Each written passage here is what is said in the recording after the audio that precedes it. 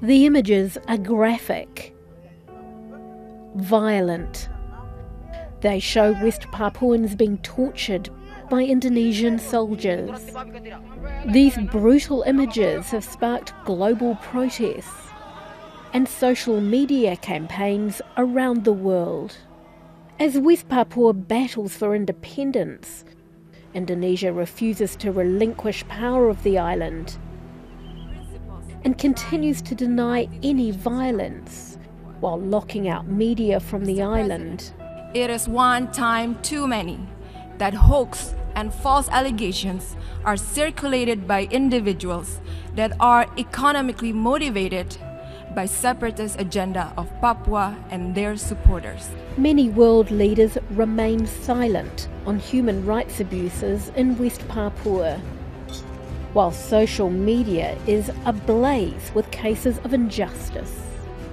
So what is the deal with West Papua, and why is New Zealand staying quiet too?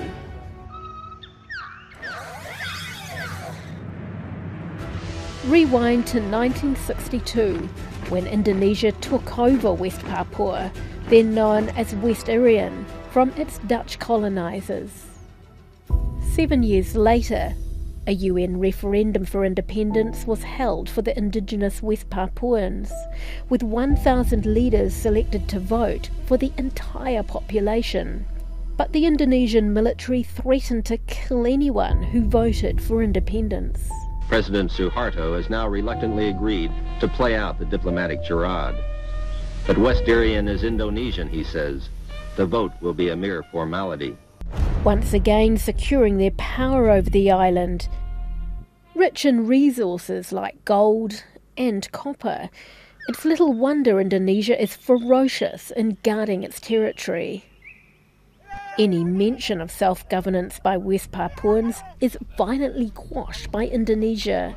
There's allegations of genocide and human rights abuses of the island's indigenous people. Melanesian in culture and language, West Papua's strong Pacific link is why many island countries support its independence. Solomon Islands condemns the consistent human rights violation in West Papua.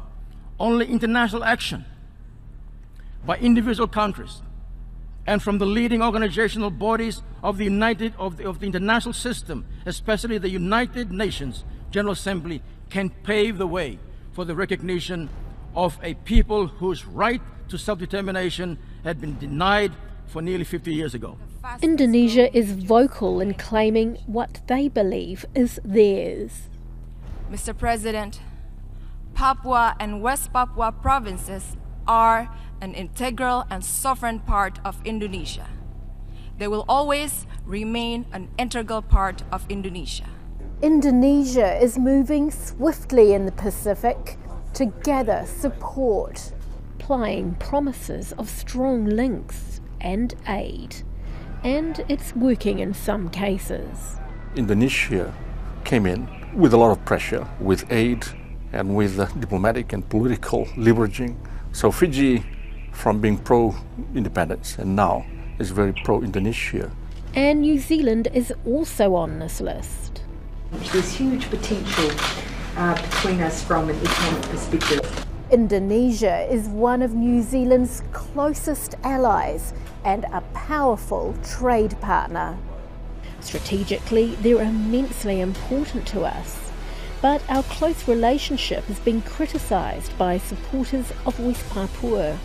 West Papuan activists in exile and their supporters have received little support from New Zealand over the years and are not likely to make major inroads against such a powerful Kiwi ally.